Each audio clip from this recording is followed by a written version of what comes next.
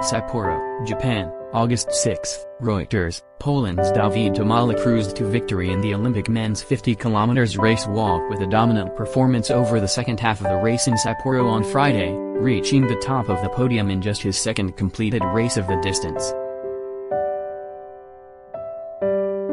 Germany's Jonathan Hilbert took the silver medal and Canada's Dunfee claimed the bronze. Tomala, 31, said he switched to the 50 km distance from the 20 km earlier this year because he was bored and needed new challenges, and his decision paid immediate dividends. "This year changed everything for me because I started for the first time 50K. It's the second 50 in my life and a gold medal is crazy, right?" he said. Tomala's triumph marked the second surprise race walk gold of the Tokyo Olympics, after Italy's Massimo Stano won the 20 km event the previous day for his first victory in a major international race.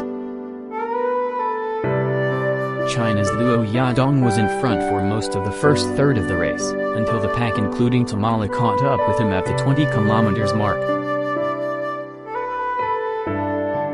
Tomala began distancing himself from the crowd around the 30 km stage, progressively increasing his lead to more than 3 minutes at one stage. He finished in 3 hours, 50 minutes and 8 seconds, coming in 36 seconds in front of Hilbert. Tomala pushed the pace despite his large lead, although he did take his foot off the gas near the end with first place assured and not wanting to jeopardize his victory.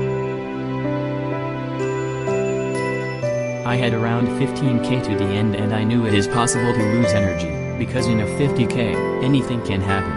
Sometimes you walk fast and you can't finish the race, but I felt comfortable at that speed so tried to walk it as long as I could. But in the end, the most important was to win this medal, so I slowed down, because the gold medal is the gold medal."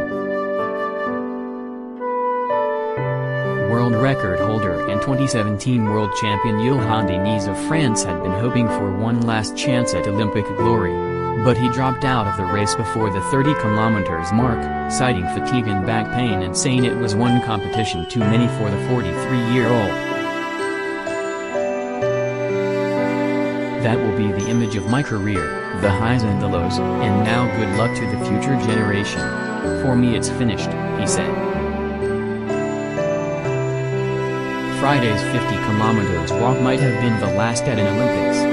The event has been dropped from the schedule for the 2024 Paris Games because there is no equivalent race for women.